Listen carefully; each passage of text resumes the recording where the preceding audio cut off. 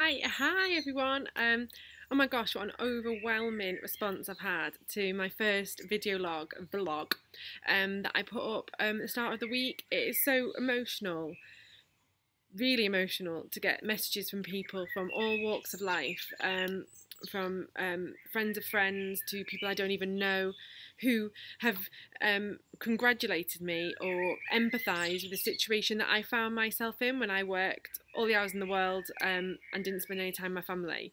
It is it's really overwhelming. So thank you to you all. But I guess now, what do I talk about? um, so I just wanted to give you a bit of a background to what I've done today and how I've gone, how my days have differed from getting up at 6 o'clock in the morning, jumping on the motorway and sitting in an office from 8 o'clock in the morning. It was never really 8 o'clock, it was probably 9:05 to late at night because I always work later. And I think people look at my life and think, oh, she's got it made, she's at home with the kids all the day. It is not that easy or glamorous whatsoever. So this morning I was woken up and my husband Rob shouting downstairs, Louise, Austin's cut his hair. So I went downstairs and there was Austin, my little boy, 4-year-old little boy, with a big with scissors and there's a dog and a big cut here of his hair, and he said I didn't do it. Shush, Margot. He said I didn't do it. He obviously did do it. So I told him in no uncertain terms that if he did that again, I would take him. I'd take him to the bathroom and shave his hair. He won't do it again. He doesn't want shaved hair. But then I looked over at my daughter, my 6-year-old daughter Effie, who also had a bit cut here, and Effie's got this beautiful blonde curly hair. She had this cut here of she cut her hair, and I said, "You've done it as well." And she flat out lied to my face and said, "No, Mummy, I didn't. I didn't." So again, I told her if she did it again that I'd have to take her and shave her hair as well. So I hope they don't do it again. But that fear of dread. And you see the kids who have cut their fringe up to here. I know someone like through a friend whose daughter cut their fringe to here on like 2 days before they started school.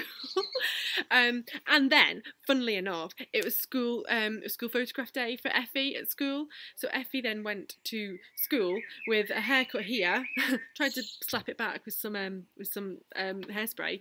But on photograph day, so that was my morning. I think maybe working in Sainsbury's, doing a trading meeting might have been a bit easier than that this morning.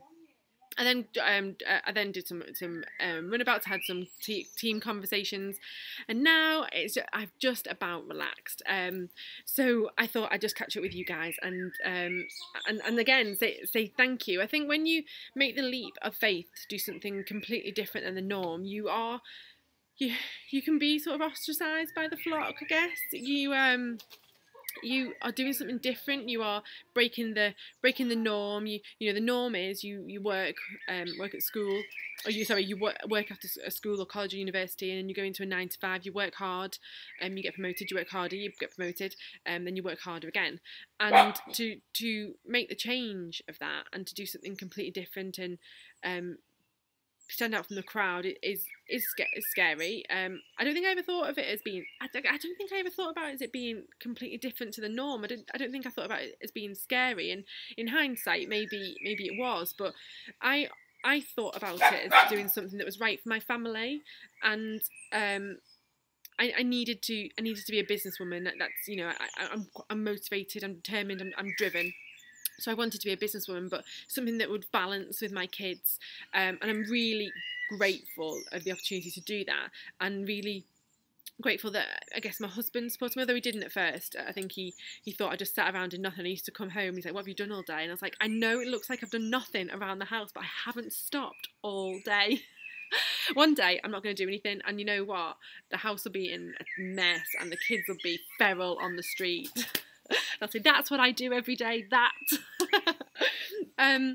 So again, thank you so much for the messages. If you do empathise with my story, please share with your friends if it's something that you find will help them or help you. Please get in touch. I'd love to connect with people who are on a similar journey to me. I know that sounds really cheesy, but a similar journey to me, or a similar time in their life where they are just taking stock of what has happened, and or just taking stock of where they are now and where they want to be in the next 15, 20 years. Because I had a real epiphany moment about a year ago. My husband was just turning 34, and is he 34? Yeah, he's just turning 34, and I said to him, do you know, I know this sounds really miserable, but if you die the same age as my dad, you only got 24 years left on this earth. And we're moaning every day about going to work and hating our co-workers. I didn't hate my co-workers, that's not true. My husband did. But 24 years left to do everything that's on your bucket list, or everything you want to do with your children, is nothing.